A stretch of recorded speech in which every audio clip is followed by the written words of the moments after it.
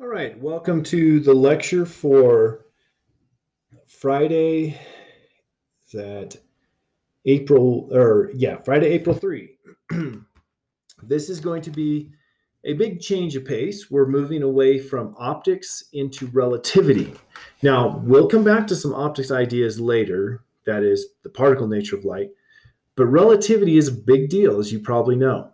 So let's just get right on into it. Reference frames. Relativity is at its core relating, hence the word relativity, motion in one reference frame to motion in another reference frame. So, we have a lot of experience with this. Galileo did a lot of work with relativity. And so I just have a little question here. Suppose two people walk hand in hand on a moving sidewalk in an airport. They might walk at 1.3 meters per second with respect to a reference frame attached to the moving sidewalk. So here's the moving sidewalk that's moving at v sidewalk with respect to the earth. And the moving sidewalk has a speed of 2.4 meters per second. And then you have our people here, two of them walking hand in hand, who are traveling at a speed of the people with respect to the sidewalk of 1.3 meters per second. Now, this is a seemingly obvious question. How fast are the people moving with respect to the earth? Well, typical thing you'd say is, well, they're moving 1.3 meters per second with respect to the sidewalk, and the sidewalk's moving 2.4 meters per second with respect to the earth. So you have the velocity of the person with respect to the earth is the velocity of the person with respect to the sidewalk plus the velocity of the sidewalk with respect to the earth. And you'd be absolutely right. Now, I want you to note these two inner indices are the same indices.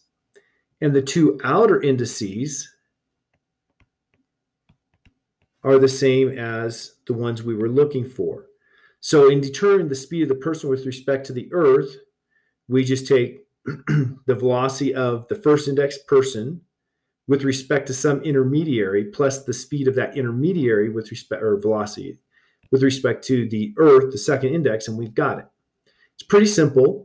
And so if you put in the numbers, of course, person with respect to sidewalk, that's 1.3 meters per second, plus sidewalk with respect to earth, 2.4 meters per second. And you have 3.7 meters per second. Pretty simple. That's relativity. Now, relativity gets harder, but that's what it's about. Now we have to introduce an idea of an inertial reference frame. Inertial reference frames means that the law of inertia, also known as Newton's first law, applies. And at this point, you may squint a little and say, are you kidding me? We learned Newton's first law. I thought it always applied. Well, it applies in only certain reference frames, in reference frames that are not accelerating. So if you are stationary, then you will not accelerate unless a force acts on you. If you're in a car that's moving at a constant velocity, it's not accelerating. And so you won't change your motion unless a force acts on you. But if you consider like being on a merry-go-round, if you're on a merry-go-round and you're rotating at a constant rate, you will fly off of that merry-go-round with no force acting on you. Why? Well, your merry-go reference frame was accelerating. You constantly had to accelerate toward the center with an acceleration we call the centripetal acceleration to stay going around in a circle. So that was an accelerating reference frame. It was non-inertial. So non-inertial reference frames are reference frames that are accelerating. Another simple example might be you're in a car and you leave a stoplight and you get pushed back in your seat. Why are you pushed back in the seat? There's no force pushing you back. But what's happening is the car is accelerating forward And that's the reason for it. So the difference in inertial reference frames is important. Inertial versus non-inertial is important when we get to talking about relativity. So here's an example with a merry-go-round that helps us to understand a little more about inertial and non-inertial reference frames. So if you are in a merry-go-round and you have somebody on the opposite side of the merry-go-round from you, you say, hey, throw me a ball. And they throw the ball directly at you. So that's the direction of the velocity initial. In reality, it's going to miss you. Why is it going to miss you? Well, there's two things at play here. Number one is that velocity initial is like that, according to him. But keep in mind, his hand was moving that way when he threw it. And so when it left his hand, it actually had a sideways velocity along with the velocity going across. And he didn't even recognize that sideways velocity. Second of all, you're moving like this. So if he compensated for that sideways velocity, which most of us can do, we do it automatically. And so he really does throw it with the direction that's shown, throws it directly at you, compensating for that sideways motion. You still moved out of the way. So you moved away from it. If you had a camera, so this is an overhead camera, it shows him throwing the ball from here, and the ball just travels in a straight line, but the person trying to catch it moved out of the way. That's what really happened, the way we describe it in an inertial reference frame. But these two people in the merry-go-round see themselves as stationary, and so they have their own reference frame of being on the merry-go-round, and they see that the ball curved away. So we have the difference there between an inertial and a non-inertial reference frame kind of clearly explained, in my opinion. Now, a question for you to answer: which of the following is an inertial reference frame? And you're supposed to answer all that are correct. So we have a stationary car, a car traveling at a constant velocity, a car accelerating along a straight road, a car going around a curve at a constant speed. Hopefully, as I was reading these, you came up with your answers. But remember, inertial means non-accelerating. So a stationary car, is a stationary car accelerating? No. So that makes it inertial. A car traveling at a constant velocity. Remember, acceleration is the rate at which velocity is changing. So if it has a constant velocity, then the acceleration is zero, and that makes it inertial. Now, car accelerating, well, it says accelerating. That makes it non-inertial, yeah. And a car going around a curve, if you go around a curve, as I just described, you're going like this, and you need a constant acceleration toward the center. So that's accelerating. It's non-inertial. So the two inertial reference frames were a stationary car and a car traveling at a constant velocity in that question. Now, you might say, wait a minute, the Earth, if I'm on the surface of the Earth, I'm accelerating. I mean, unless you're a flat earther. And the answer is yes, we are accelerating. When you're on the surface of the Earth, I don't know why I did that. When you're on the surface of the Earth is rotating. And because it's rotating, you have a certain acceleration that you're constantly undergoing. And I mean, you can calculate that. The acceleration is omega squared r, and omega is equal to 2 pi radians per day. And r is equal to, well, I don't remember the radius of the Earth, something like 6,700 kilometers. So turn that into meters. And so we can put those in. Of course, you want to change days to seconds. And you can calculate the acceleration you're undergoing as you stay stationary on the surface of the Earth. But because a day is a whole lot of seconds, 1 day is equal to, I'm actually going to check the radius of the Earth and do this calculation. I don't know why I didn't do it beforehand, I just didn't think about it. So the radius of the Earth, just to be correct,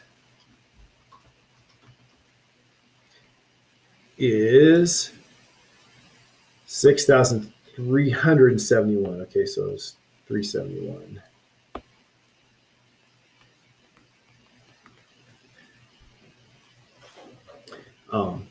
6,371,000 meters. So that's the radius. And 1 day is 8,640 seconds. So if we put those numbers in,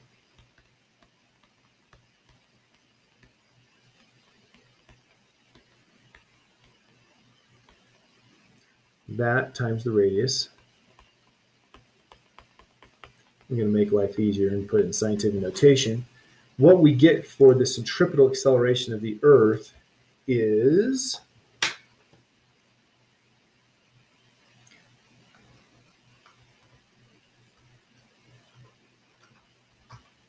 sorry, I'm doing my calculation now. As you can hear from the dings, I made a mistake.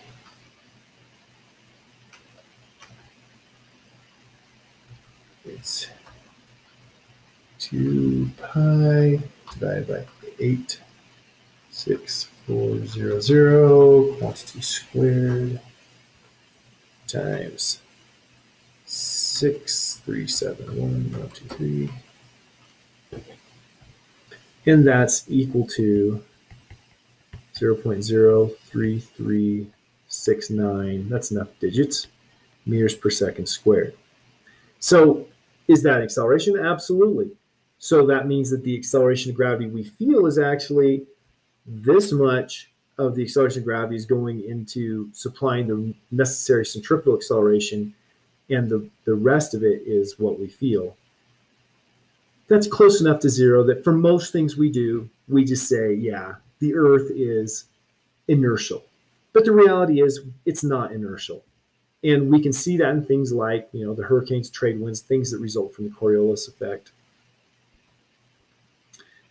So now we get to postulates of relativity, the actual postulates.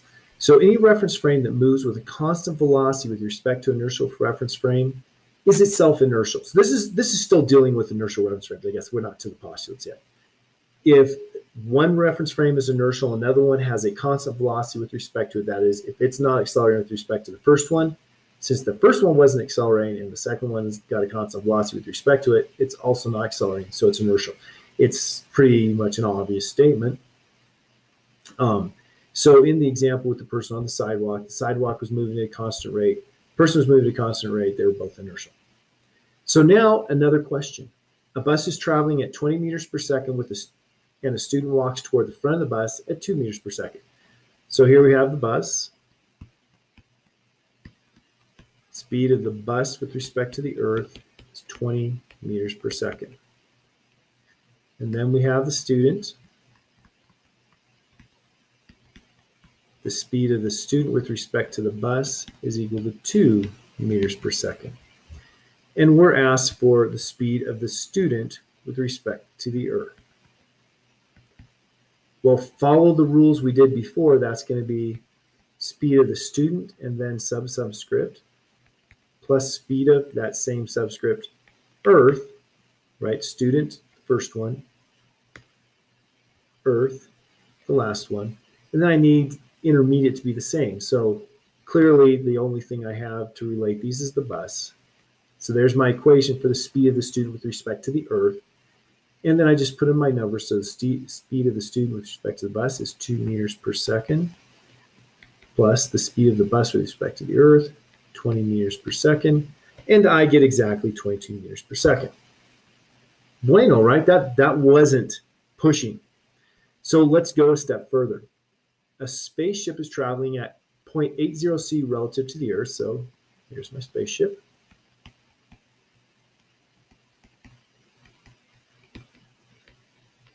C is the symbol for the speed of light. So that means that the spaceship is traveling at 80% of the speed of light relative to the Earth. And it fires a torpedo. So here's the torpedo. And the speed of the torpedo with respect to the spacecraft or spaceship is 0.40 c. And we have the question, how fast is the torpedo traveling relative to the Earth? Well, if I just do the same thing I've done before, space of the torpedo with respect to the Earth is speed of the torpedo with respect to something, plus the speed of that same something with respect to the Earth. The only thing I have here is the spacecraft. And so if I put in the numbers, 0.40 c plus 0.80 c equals 1.2 c, right? Wrong. Wrong. How could that be wrong? It was perfectly right, I contended here for the person on the bus, and now I say it's wrong here? Well, here's the thing. Experiment after experiment has said that nothing can exceed the speed of light. That is, c is the ultimate speed. It doesn't matter what reference frame you're in, you're never going to see something travel faster than the speed of light. So it's got to be slower than 1.2 because we would be violating this rule. That's where we start to get tricky with relativity. Suddenly, things break down that were obvious. So how do we deal with this? Well, first, James Clerk Maxwell, when he came up with his electromagnetic waves, he determined that the speed of light in vacuum is 1 over the square root of the permeability of free space times the permittivity of free space, which, using the values of those that we know today, is 299792458 meters per second, which is right here. So we have a fixed speed of light, and nothing can exceed that as far as we can tell. And light in vacuum, in any reference frame, any inertial reference frame, you're always going to find that speed. It doesn't matter. Here is a question. I kid you not, when I was in graduate school, I went to a comedy club, some random person I'd never met before, and I, for some reason, started talking about this. We got into a very heated exchange, and the comedian had to tell us to shut up because we were disrupting his show. So this is an idea that Einstein had. Einstein would ride the train to work and think about these crazy things. He's like, okay, so let's say we have a car, and this car is traveling at the speed of the car with respect to the ground equals the speed of light. And he says, and now what if that car turns on its headlights? We know the speed of light with respect to the car, by definition, has to be the speed of light. But we also know that the speed of light with respect to the ground, by definition, has to be the speed of light. So what gives? And, Einstein was trying to figure out, well, what gives? Well, let's imagine that the speed of light with respect to the ground is what really is correct. If that were the case, then the light would be stationary with respect to the race car. So the race car driver, instead of seeing electromagnetic waves traveling, he would see frozen electric fields and frozen magnetic fields. That's not an electromagnetic wave. He wouldn't see light. But on the other hand, if he's correct, that the light's traveling at the speed of light, then the person on Earth would have to say, oh, well, that light's traveling at twice the speed of light, which doesn't work. Which you can see, that's why it would bring such a heated conversation. So here are the first two postulates, the two postulates of special relativity, the first two postulates of relativity. So the first one, the laws of physics are the same in all inertial reference frames. So everything that we have learned is correct if you're in an inertial reference frame. If you're an accelerating reference frame, some maybe not. The second one, the speed of light in vacuum, is the same in all inertial reference frames, regardless of the motion of the source or the observer. Those two postulates are what we base our relativity calculations and understanding on.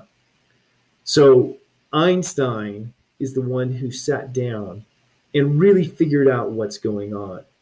And I have to emphasize, your intuition about physics is based on your experience with things that are going at moderate speeds. And your intuition is going to be wrong. if you talk about things that are traveling at speeds near the speed of light. The theory that Einstein has proposed has been tested in numerous ways, and it always tests true. So we believe it to be true because it gives correct results. So here's Einstein's theory. Now, he published his special relativity theory in 1905. He published 3 papers in 1905. Those 3 papers covered what we call the photoelectric effect,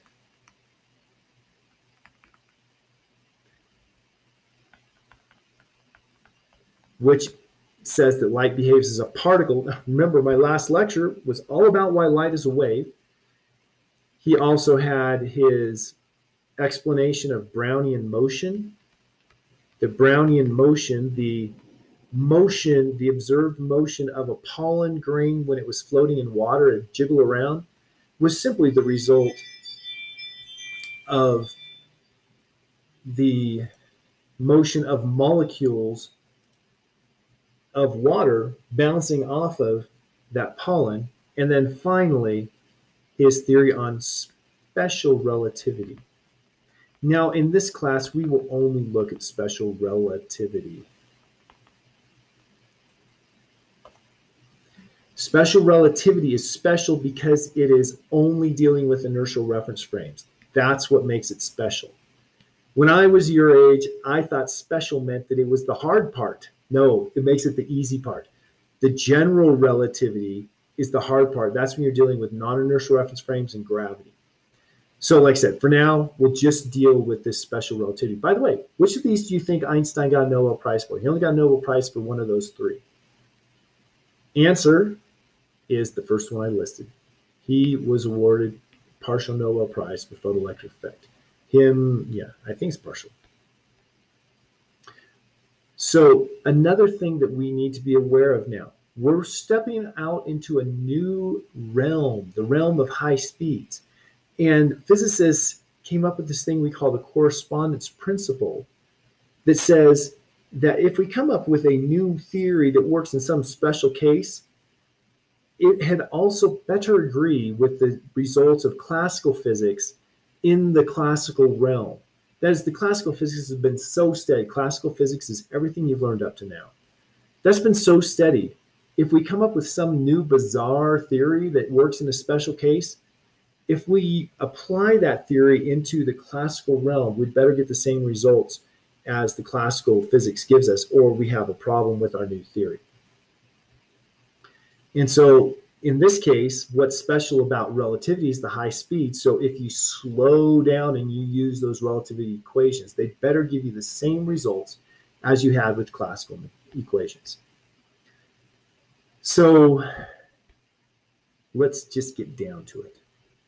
The postulate the speed of light is the same in all inertial reference frames leads to a really startling conclusion that what is simultaneous in one reference frame is not necessarily simultaneous in another reference frame. And I'm going to give you the example of when I first realized that there were some issues with simultaneity. Now, this has nothing to do with relativity, but it has to do with the idea. So back when I was a young kid, I was like, I don't know, 7 years old. My cousins who lived out in Texas came out to visit my grandparents in California. And so I was there at grandma's house, and my older cousin Robbie was shooting my grandma's .22. And from a distance, I saw him shooting, and I saw him flinch. And then like a second later, I heard the gun report. And I kind of chuckled to myself, and I was like, Robbie's afraid of the gun. You know, I thought he was flinching and then pulling the trigger. But as I got closer, the time lapse between when he pulled the trigger and when the report sounded became smaller and smaller, until when I was right next to him, the report came at the same time he pulled the trigger. I was like, there's something funny going on around here. And what I didn't understand was that sound is not instantaneous. Sound travels at a speed of about 340 meters per second, whereas light travels at a speed of about 300 million meters per second. So the light travels so much faster than the sound that I had a mismatch between my observation with sound and my observation with vision about when it occurred. Now, classical physics can correct for this. So that's not what we're talking about when we talk about this conclusion that what's simultaneous in one reference frame is not another. When we talk about these relativity things, it's actual real. That is, they're really not simultaneous in one reference frame, but they are simultaneous in another. And so it's just hard to wrap your mind around. That's one of those things you kind of have to accept. Wow, things are out there. Now, before I get into Einstein's first problem, we do need to recognize that when we're dealing with things that occur, with events aren't just at locations. They're not just at a time. They are at a specific three-dimensional location plus the time. So this is a four-dimensional space. And we call this space-time because the fourth dimension is time. Now, oftentimes we will make our dimensions x, y, z, and ct, so they all have dimensions of length. And so this defines a four-dimensional calculation. And if you shift y, you're going to have to shift t. If you shift x, you're going to have to shift t because of this four-dimensional thing. Now, to explain what we call time dilation, funniness that happens with time, Einstein came up with a time clock. And his time clock is illustrated here. You have a little light source. And it flashes on and sends light out. So that light goes out of here, comes up and hits a mirror, and reflects back down to a detector. And so it doesn't show the detector here in this picture. And so if I want to calculate the time for a tick, one tick is the light going from the bulb to the mirror and back, I would say delta t is equal to, and this is inside the car, so I'm going to put C for inside the train car. So the delta t, the time measured inside the train car, is going to be equal to, remember, very simple equation, distance is equal to speed multiplied by time, so time is equal to distance over speed. So that's going to be the distance it traveled. Well, if it goes from here up to the mirror and back, it had to travel a distance of 2d. And then time is distance divided by speed, so divided by the speed of light. And the time for one tick, as measured in the train car, is 2d over c. But what if there's somebody on Earth watching this train travel by at a speed v? In that case, the light that comes to the detector, remember when we talked about light, we said light is going in all directions from this bulb. But the light that gets to the detector has to be the light that's going forward like this, hits the mirror when the mirror has moved forward, and then comes back here and gets to the detector. Well, that's clearly a much larger distance. What is the distance the light travels? Well, this distance of the purple line is going to be equal to the speed of the train multiplied by 1/2. Okay, that color is not showing up very well. So this distance here is speed, oh, like that, smart. Speed of the train. So I put v for the speed of the train and c for speed of light, multiplied by the time measured by the train divided by 2, because that's only half a tick to get there. And then we have this here is, again, v delta t train over 2 for the second half. So what's the total distance that's traveled? Well, just using the Pythagorean theorem, this here has the length of square root of d squared plus v delta t train over 2 squared. And we have two of them. And so we have delta t train is equal to 2 times the distance. And the distance is 2 of those.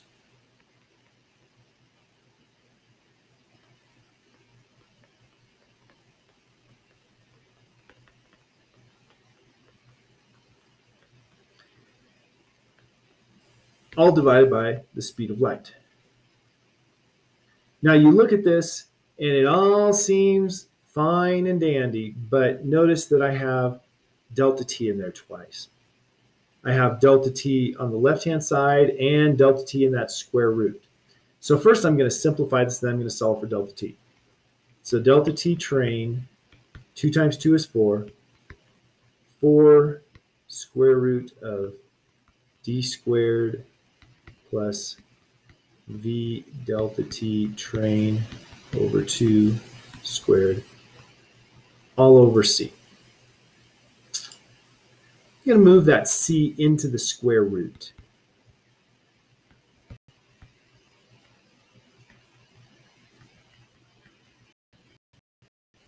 I'm actually going to move the 4 into the square root as well.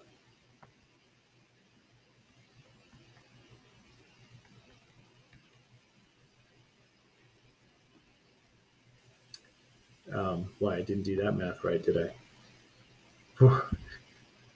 I wanted to make my life easy. But let's leave the 4 out for now, just so I don't mess up any math.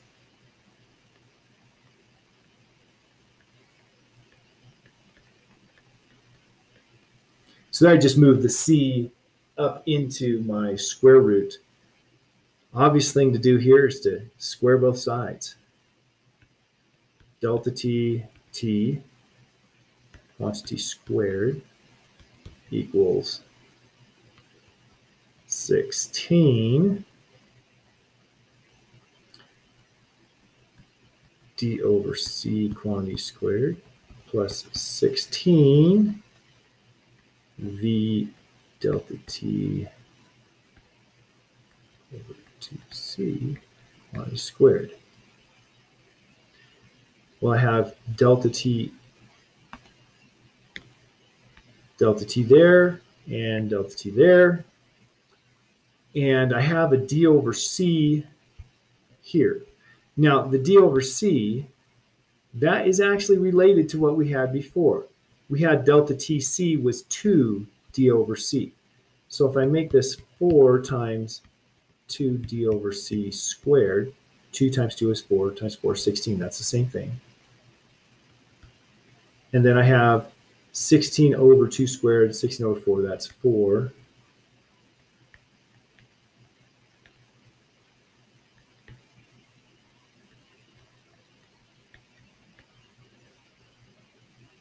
There I've rearranged, and I can rewrite this as 4 delta t for the car squared. I'll just put it like this so we're not confused about what's being squared. Plus 4 v delta t. Now remember, I want to solve for delta t.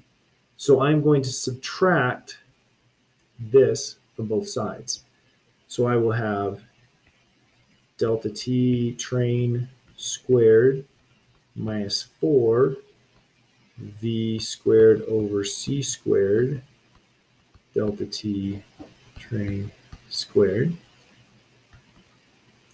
equals 4 delta tc squared. Factor out. Okay, I made a mistake. Where did I make a mistake? That's that.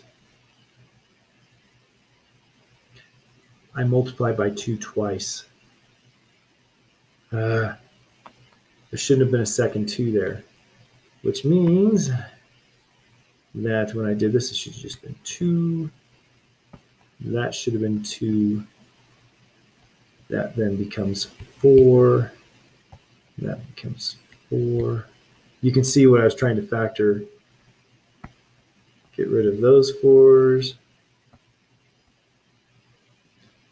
And now it's correct. I hate mistakes, but hey, do we make them? Yes, we do. So what I have now is factor out the delta t train squared. 1 minus v squared over c squared equals delta t car squared. Final thing then is to square root both sides. So I have delta t on the train times the square root of 1 minus v squared over c squared equals delta t for the car. Now you look at that and you're like, wait a minute. The time for the tick of the clock is different depending on if you're measuring it standing on the earth or if you're measuring it sitting inside the train car. That should make no sense. And yet, it's pretty simple geometry, not so simple that I can't make a mistake, but pretty simple geometry that says that that has to be true. And so Einstein said, it's true that time is malleable, that you can have time, different amount of time pass depending on who's measuring. And so we call this process time dilation. Now we have a factor gamma. I didn't define gamma now, did I? You haven't seen it anywhere. Well, gamma is called the Lorentz factor. And if you take this relationship, we usually write it as delta t. Really, did I use car and train? Car and train was a bad idea. Delta t, let's redefine these. The train was supposed to be when you're measuring from the earth. So delta t measured by the earth is equal to delta t measured by the car divided by square root of 1 minus v squared over c squared. And then we define, gamma is defined as 1 over 1 minus v squared over c squared square rooted. We call it the Lorentz factor. And so notice v is always between 0, well, v squared is always between 0 and c squared. So 1 minus something that could approach 1. If v is approaching c, then gamma approaches infinity. If v is approaching 0, gamma is 1. So gamma is between 1 and infinity. So it's from 1 to infinity. Always a positive value, always greater than or equal to 1. And so the time measured by somebody on Earth is always going to be bigger than the time measured by somebody in that train car with the clock. And so that's what we call time dilation. And we have time dilation because the time measured by an observer that's not moving with the clock is always longer. It's dilated. So we can remember this. Moving clocks run slow. So if you have a clock that you see as stationary, it'll keep correct time. If you see a clock that is moving, you will say, wow, that clock is running slow. It's not keeping correct time. That's the way it works. We call it time dilation. And this is purely applicable to anything.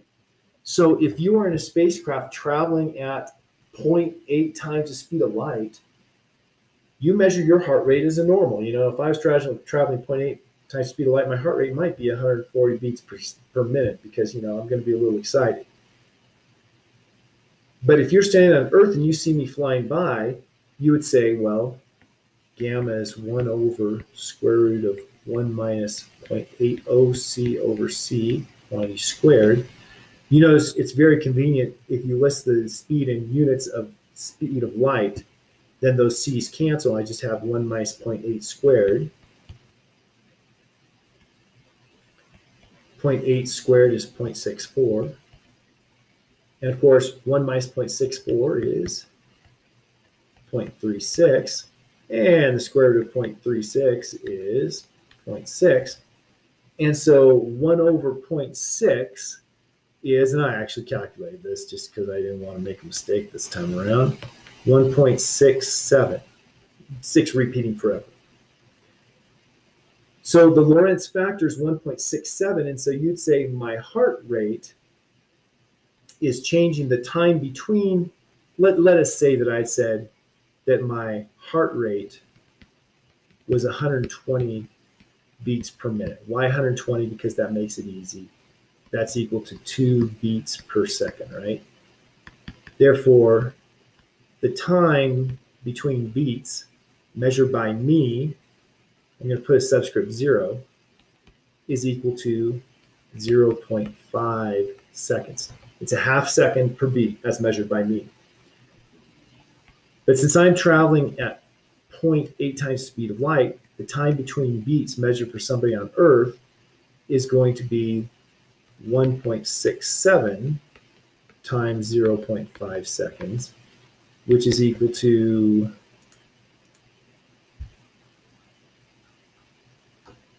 I don't know why I'm doing this on the computer, but I am, 0.833 seconds per beat, which means that the frequency is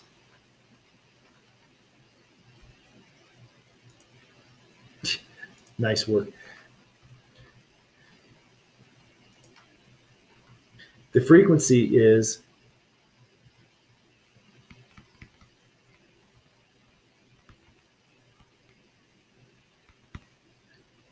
1.2 beats per second, or multiply that by 60. Well, 6 times 12 is 72.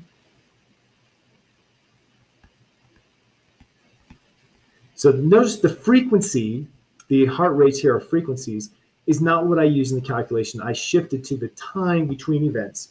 And then I calculated my time dilation and got my new beat frequency.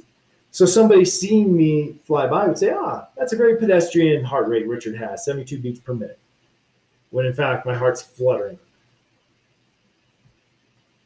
So that is an example of how time dilation works. Now we have to have some kind of reference for time. If time varies from reference frame to reference frame, what can we use as a reference? Well, the reference we use we call the proper time. Proper does not mean correct. The time measured in any reference frame is a correct measurement. It's correct for that reference frame. So the proper time is a limit. The proper time is the limit for the shortest time between events. So if you're measuring the time between beats of my heart, the proper time is going to be the time measured in the reference frame where that is the shortest possible time. Any other reference frame is going to measure a longer time between heartbeats. So if you look at my example here, I measured 0.5 seconds. That's the proper time, and we designate it with the subscript 0. Somebody on Earth measured 0.833 seconds. That's a dilated time. It's longer. So the proper time is the shortest possible time that can occur between two events. And then we just have our time dilation equation. We saw it before with 1 over square root of 1 minus v squared over c squared, but it's simpler to write it using gamma, that Lorentz constant, or Lorentz factor, not constant. Problem-solving strategy. Yes, you're going to do some problems with this. First thing to do is identify what the two events are that mark the beginning and the end of the time interval in question. The clock is whatever measures this time interval. So, we're not really worried about the clock. We're worried about the time between two events. And then you need to identify the reference frame in which the clock is at rest, where the clock isn't moving.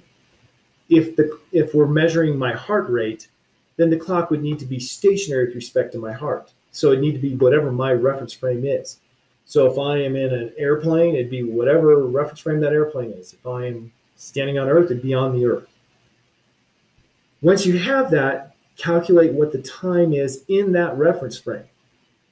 In any other reference frame, then you just use the Lorentz factor and you use our equation, delta t is equal to gamma delta t 0. The mechanics of doing a time dilation problem are actually pretty simple, but the concepts are oh so confusing. By the way, it's not 6:56 p.m., it's 5:56 p.m. Now, in terms of units, the speeds, we usually write them as a fraction of speed of light, so 0.13 c, i.e. 13% the speed of light.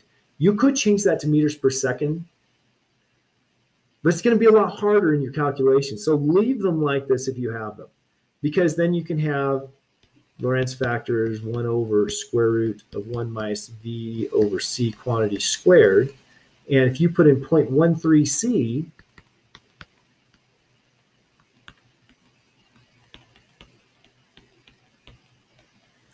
Then those c's cancel, and you just have to do 1 minus 0.13 squared and keep going. Another thing, distances are often measured in light years. A light year is the distance light travels in vacuum in 1 year. So 1 light year is equal to the speed of light multiplied by 1 year. It's a very simple definition. And so just don't put them into meters, just keep them in light years and then get times in years. So calculations involving light years are simplified by writing the speed of light. Since we have 1 light year is equal to c times 1 year, then c is equal to 1 light year divided by 1 year. And so you can put that in for c and convert units. Okay, a good question. A sprinter runs a 100-meter race, and let's just assume it's a straight line race, not one that's going around a track. Who measures the proper time for this race? You have the option of the sprinter, the official timekeeper who is stationary on Earth, neither or both. Remember how we determine the proper time. We need stationary clock with the 2 events. So what that means is the 2 events occur at the same location as the clock and there's no motion. So in what reference frame are the 2 locations the same? In the sprinter's reference frame, this race starts at the sprinter, the race ends at the sprinter. So the sprinter is present at both places. And we are making a grand assumption the sprinter runs at a constant velocity throughout the race. That's obviously kind of an assumption. So it's the sprinter that's going to measure the proper time. The official timekeeper sees the start of the race here and the end of the race here. Those are different locations, but his clock stayed, let's say, right here.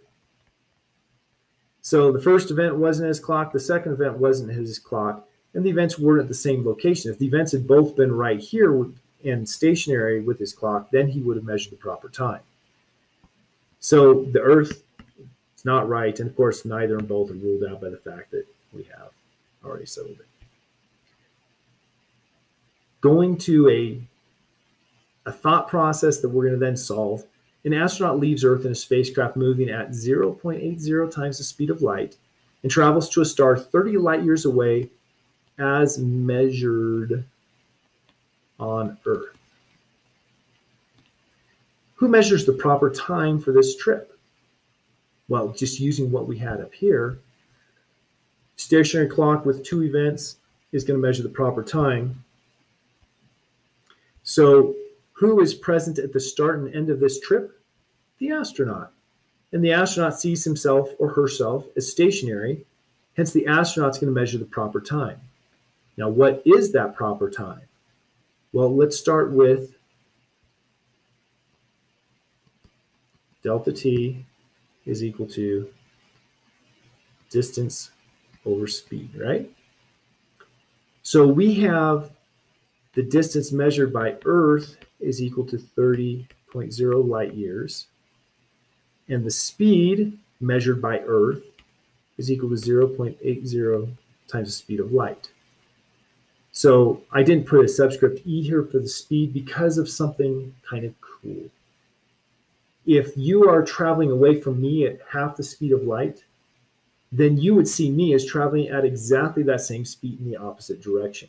So the speed is going to be the same for both the astronaut and the observer on Earth. The only difference is the astronaut says that the Earth is traveling to my left at 0.8 c, whereas the person on Earth says the astronaut is traveling to my right at a speed of 0.80 c. So the time that passes on Earth is going to be equal to 30.0 light years divided by 0.80 c.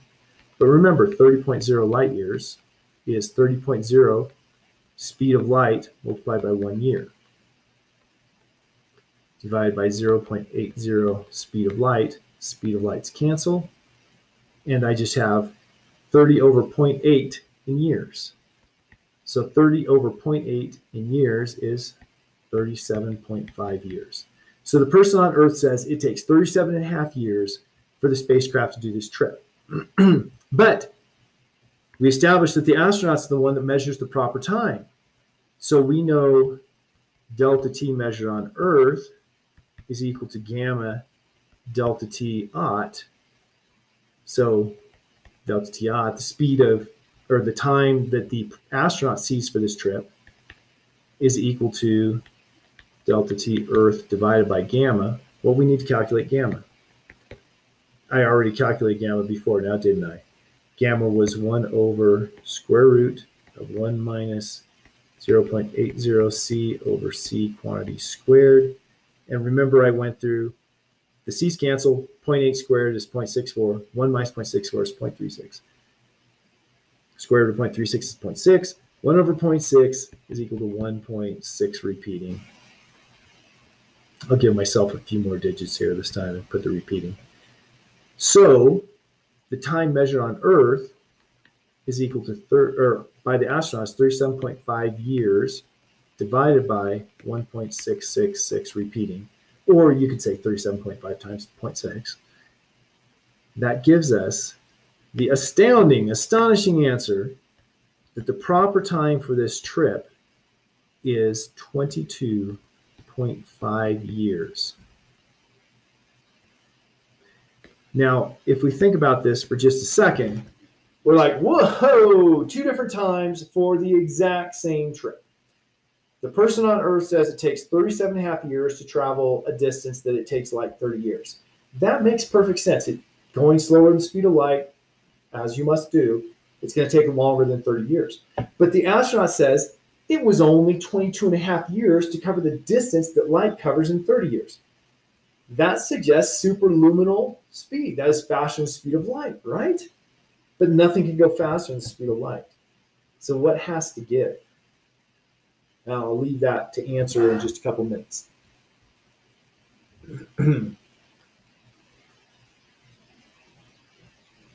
What's the difference in this question and the preceding one?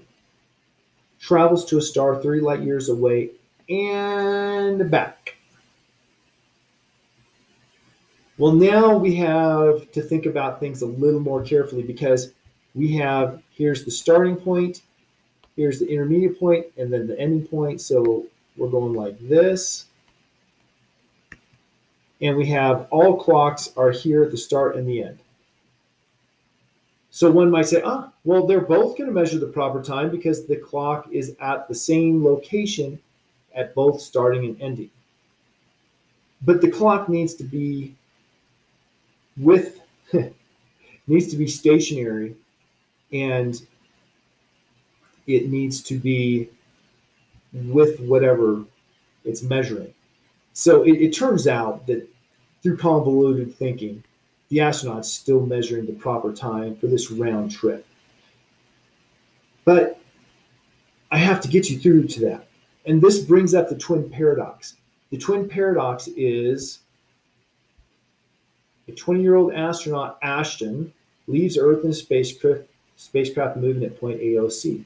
How old is Ashton when he returns from a trip to a star 30 light years from Earth, assuming that he moves at 0.80 c relative to Earth during the entire trip? We can answer this by the work we've already done. From the work we've already done, it takes him 22 and a half years out and, of course, 22 and a half years back. So we're going to have age measured by Ashton is equal to 22.5 years plus 22.5 years equals 45 years. Plus, that's how much he's aged. That's delta age. So his true age is going to be that 45 years plus he started at 20 years. So it's going to be 65 years of age. Ashton's 65 years of age. Now, Ashton, I should point out, it could be a man or a woman. I had a student a couple of years ago. Ashton is a woman. She married a man whose name was Ashton and was a man. Very confusing family.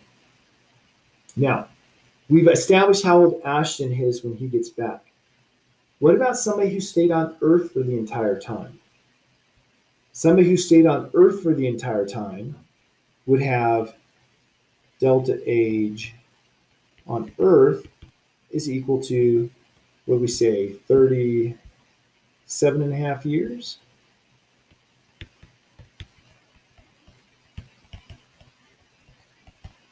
And so that's 75 years is how much the person on Earth has aged. So if Ashton had a twin that's name was B, because that's what the textbook uses, so I'd have age of B would be 75 plus 20, 95 years. So Ashton and B, twins, are now 20 years different in age, 30 years different in age. Does that make sense? That's what the physics says. Now, back to my question here about who measures the proper time. Remember when we started out, we said that we're doing special relativity. Special. Special means inertial reference frames. So my calculations are only true for special or for inertial reference frames. So the whole time dilation thing, it depends on your reference frame, who's going to be correct. The person on Earth, they're going to say, oh, look, Ashton's heart is really a long time between beats. Is that correct? Yes, because the person on Earth is in an inertial reference frame. Ashton in the spacecraft is going to say, oh, look, that person on Earth, the time between their heartbeats is a really long time. Time is passing more slowly for them. Is that correct? Not at the beginning of the trip when they're accelerating to speed up, not when they're slowing down, changing directions, coming back, not when it ends. So in fact, what you would have with the calculations is if you were plotting the elapsed time as a function of distance. So here's time and here's distance.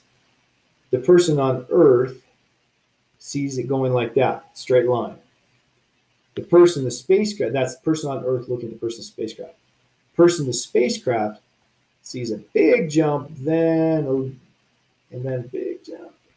And so you have, during the accelerating periods, this special relativity doesn't apply, and that's where things break down. It's our next to last topic for today, length contraction. We talked about the person, Ashton, making this trip that takes Light 30 years and only takes Ashton 22.5 years.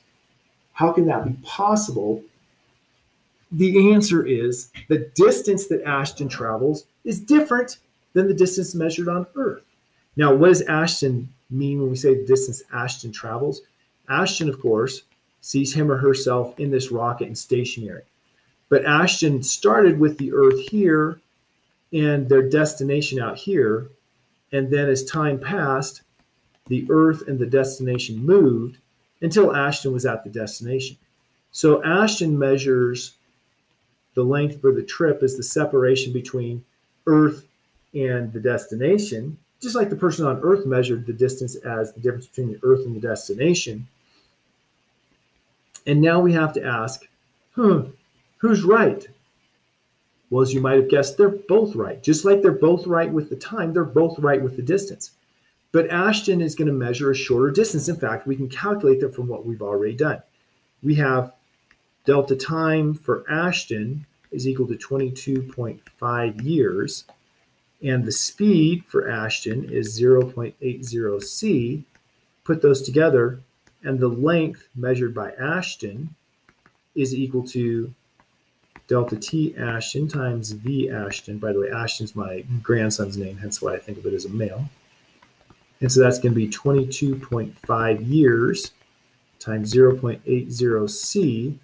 Well, 22 times 0.8, 22.5 times 0.8 is equal to 18 light years.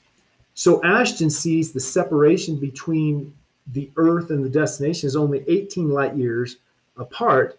And so it makes sense that Ashton, traveling at 0.8 c, can travel it in 22.5 years. So we have this thing we call length contraction. Now, if we put our numbers in, length is equal to delta T times V. And delta t was delta t 0 over gamma. And so putting these together, we can say, aha, the length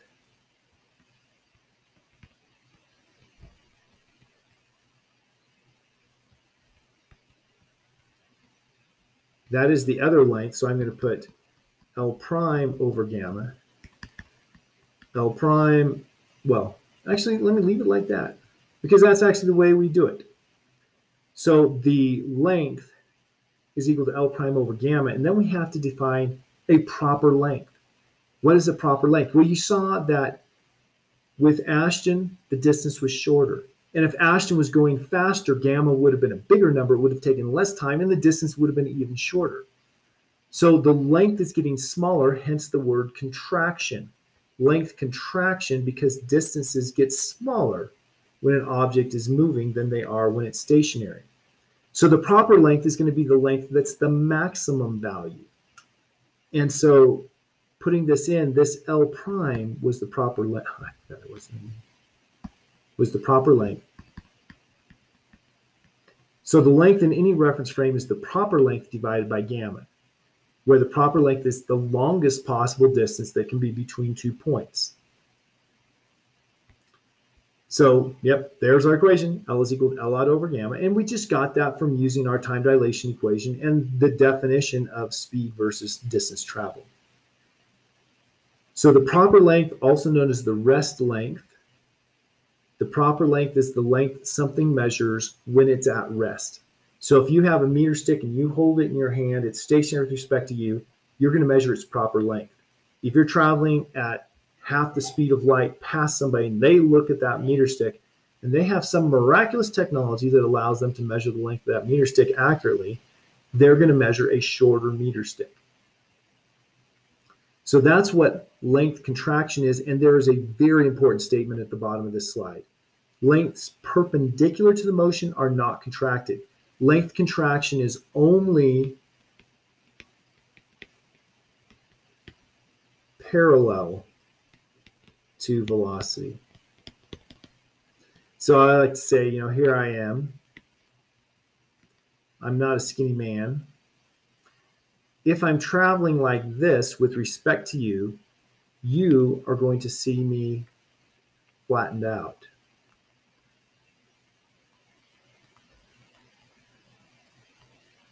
Because of length contraction. So I'm going to look skinnier. That's excellent. But if I lay down in bed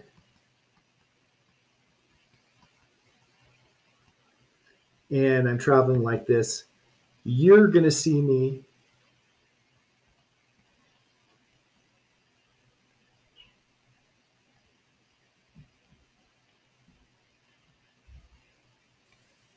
not so excellent. Makes me shorter and, well, the same size belly, which looks like I'm fatter. So it's only in the direction parallel to motion that you have length contraction. So how do we solve length contraction problems? First, identify the objects that's going to have its length changing. And for length contraction, it's only in the direction of the object's motion, so you ignore other directions.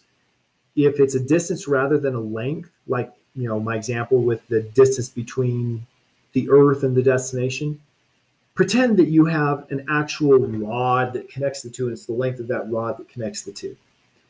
Then you need to identify the reference frame in which the object is at rest. You know, that rod that's connecting to the two. That's your proper length reference frame, and then any other reference frame is going to be a contracted length. So back to our problem, an astronaut leaves Earth in a spacecraft moving at 0.80 c and travels to a star 30 light years away and back. This is 30 light years away as measured by Earth. Who measures the proper distance for this trip? So I have Earth and I have my destination. I treat this as if there is a solid bar between them. And my question is, which reference frame sees this bar as stationary?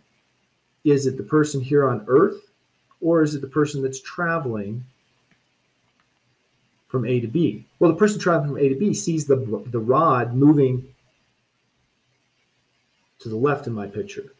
So the person that's traveling does not see it stationary. The person on Earth sees it stationary, so they're going to measure the proper length. So Earth measures proper length for Ashton's trip. Ashton's trip. Ashton measures proper time for the trip. Now, here is an example, one of many that have been used to test relativity. So cosmic rays are energetic particles, mostly protons, that enter the Earth's upper atmosphere from space. Cosmic rays come from space. Solar wind comes from the sun. Both of them come into the Earth's atmosphere. The particles collide with the atoms or molecules in the upper atmosphere and produce a shower of particles. One of the particles produces a muon. It's a subatomic, well, it's part of particle physics, which is something like a heavy electron. A muon has the same charge as an electron. It's a lepton, it has the same behavior as a lepton, but it has more mass. But it's unstable. It will decay. And half of all muons will decay in 1.5 microseconds. So, practical problem. In a shower of muons streaming toward the Earth's surface, some decay before reaching the ground. If 1 million muons are moving toward the ground at 0.995 C at an altitude of 4,500 meters above sea level, how many survive to reach sea level? Well, how long is it going to take for them to reach the ground? Delta T, as measured on Earth, is equal to the length as measured on Earth divided by the speed. That's a V. So that's going to be 4,500 meters divided by 0.995 C. And so, as luck would have it, I didn't actually do this calculation in preparation, but 450 divided by, well, let's just do the calculation.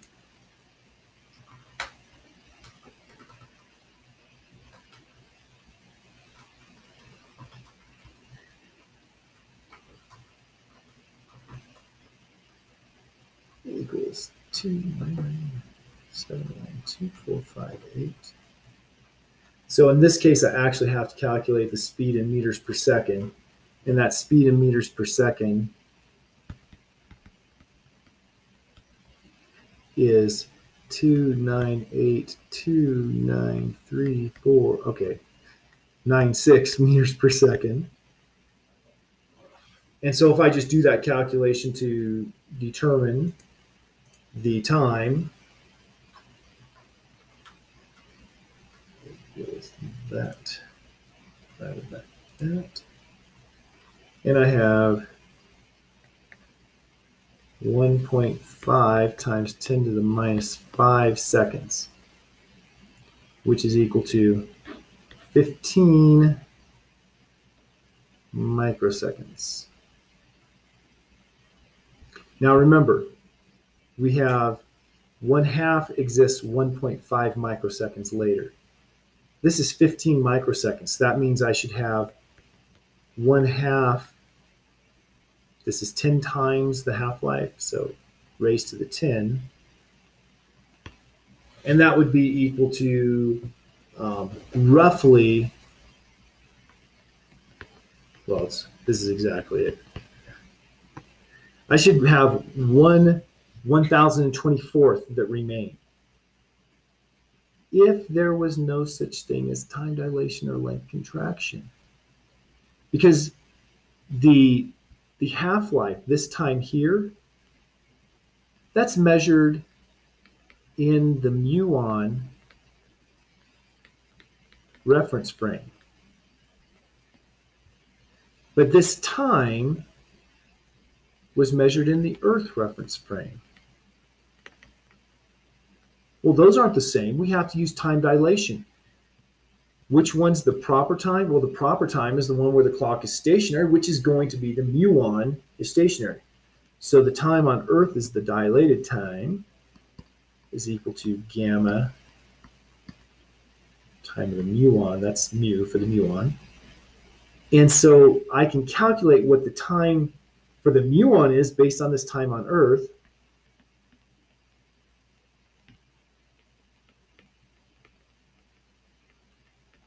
Now, what is gamma for 0.995? I always recommend doing gamma right at the outset because you're almost always going to use it. 1 over the square root of 1 minus 0.995 squared. Notice it's C over C, but the C's cancel. And so if I calculate the gamma there, I have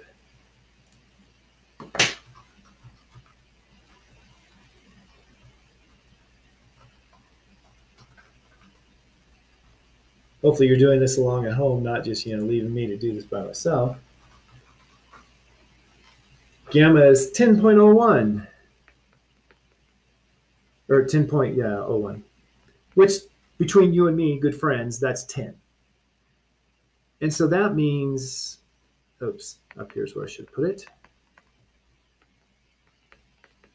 15 microseconds over 10, the time that's passed for the muon is just 1.5 microseconds, or 1 half-life.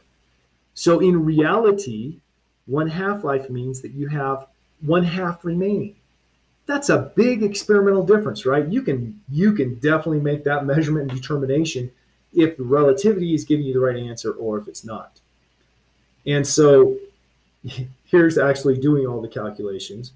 First of all, I said, well, what's the length seen by the muon? The length seen by Earth is the proper length because that meter stick is stationary with respect to the Earth, whereas for the muon, it's moving. And so I did length contraction here. Well, actually, I didn't yet. I did the distance that I take that back.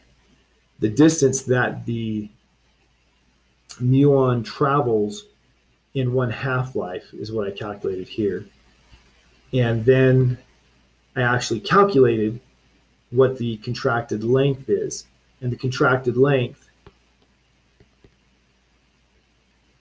is proper length over gamma, which is 4,500 meters over 10 is 450 meters. And so I'd say, it travels essentially the distance that it will travel in 1 half-life to go from the top to the bottom. So we'd have 1 half-life, or I could do it the way I did before. Now, my last thing, truly the last thing for today, is addition of parallel velocities. So here we have Abe and B. B is in her little spaceship, and she shoots a probe. So we have the speed of B with regards to A, and the speed of the probe with regards to A. And the question is, what's the speed of the probe with regards to B? Or, well, I actually did my calculation a little different. If we were to do Galilean relationship, so I'm just going to do the calculations here just so we don't have any confusion. The speed of the probe with respect to B, let's say that's equal to 0.40 c, and speed of B with respect to A, let's say speed of B with respect to A, Abe, is 0.80 c, just, choosing random numbers. If I were to do this, I would say, okay, speed of the probe with respect to Abe is speed of the probe with respect to B plus speed of B with respect to Abe. Remember, those are the same thing. And I would just add the numbers up, and I would have gotten 1.2 c, which simply can't be right. Once again, you can't have something going faster than the speed of light.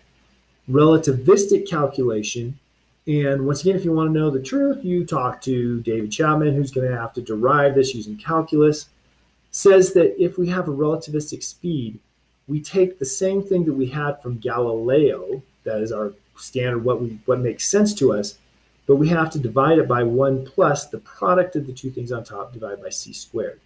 So the true answer here is the velocity of the probe with respect to A is equal to the velocity of the probe with respect to B, that's 0.40 c, plus velocity of B with respect to A, that's 0.80 c, divided by 1 plus those same two numbers that were on top over c squared. Now let's notice here, actually I'm going to use My C's, all of my C's cancel. This C cancel with one C, this C cancel with the other. And so I am left with 1.20 C over 1 plus 4 times 8 is 32, 0.32, 1.20 C over 1.32, which is, and let's just do the calculation, 1.2 divided by 1.32 is 0.9090 repeating C. So look, the speed of the probe with respect to Abe stays below the speed of light. What if instead of shooting a probe, she shot out a photon torpedo? Photon torpedo means it's light, which travels at the speed of light. So what if VPB had been C? Well, if VPB had been C, it's dangerous to change numbers, I won't.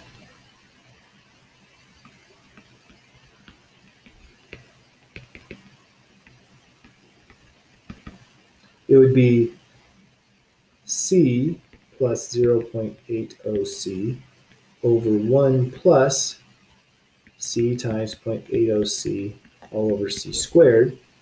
That would be equal to 1.80 C divided by 1.80 C equals C. So they would both measure the photon torpedo as traveling at the speed of light. This goes back to the problem with the car that I had the argument with at the comedy club. This calculation says, aha, the light will travel at the speed of light in both reference frames. Bueno. So this is just going through the work we just did.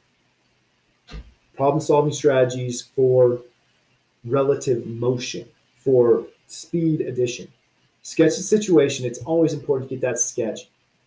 Make sure your subscripts make sense. You want the speed of object with respect to reference frame. So speed of object, reference frame is the way those go. Then remember that velocity transformation formula. And here's something really important that I only mentioned once. If you need to reverse it, like if I want to find the speed of A with respect to the probe, that'd be speed of A with respect to B plus speed of B with respect to the probe divided by 1 plus speed of A with respect to B, speed with respect to the probe over C squared. But looking at the variables I have PB, BA, PB and BA, BP, AB. Well, what I need to do then is I need to say VAB equals minus VBA and VBP equals minus VPB. And then I put those in and I can calculate it. That is it, except for a problem. So let's do a problem and I'll go home. Two spaceships travel at high speed in the same direction along a straight line. As measured by an observer on a nearby planet, ship 1 is behind ship 2. So, excuse me, draw a picture.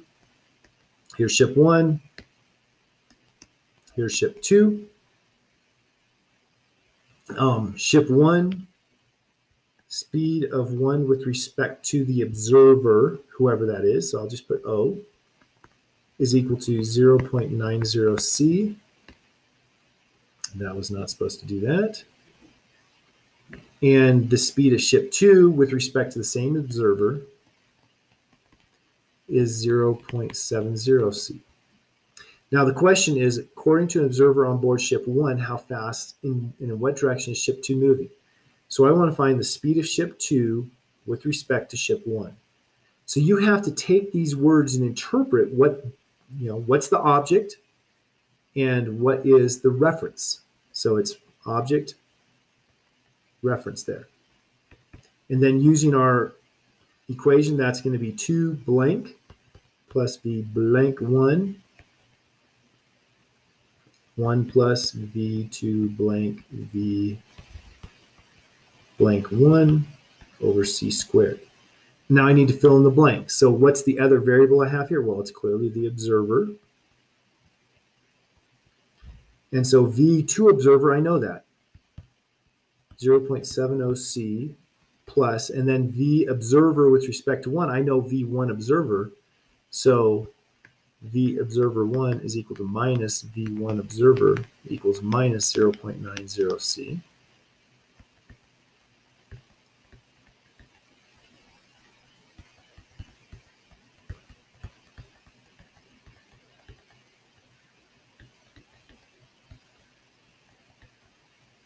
So 0.7 minus 0.9 is minus 0.20 C on top. On bottom, I have 1 minus, or well, 1 plus, and then 0.7 times 0.9 is 0.63. With my sign, it's minus 0.63. And notice my C's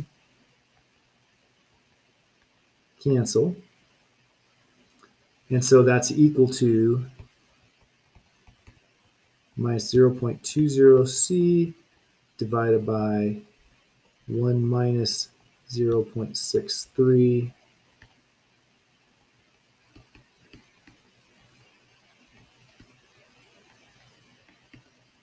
And so if I did my math right,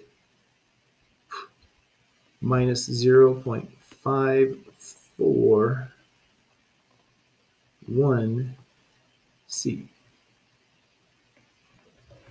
So that's how we do velocity addition. Notice here I had to do this conversion from one, A to B to A, and then I just plug them into that equation. So you should be ready to do some velocity addition problems, some time dilation problems, and some length contraction problems. Have a happy Sabbath.